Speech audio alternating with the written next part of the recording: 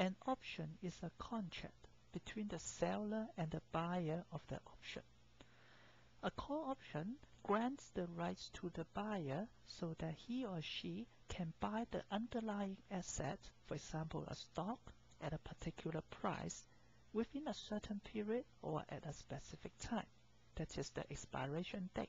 For the buyer, he or she has the right to exercise the option, but he or she does not have the obligation to exercise the option.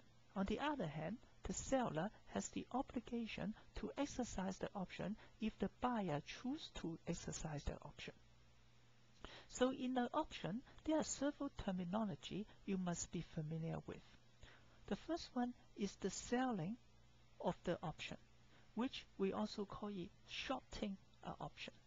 The second one is buying an option, which is also called longing an option. And also there is exercise price, which is X,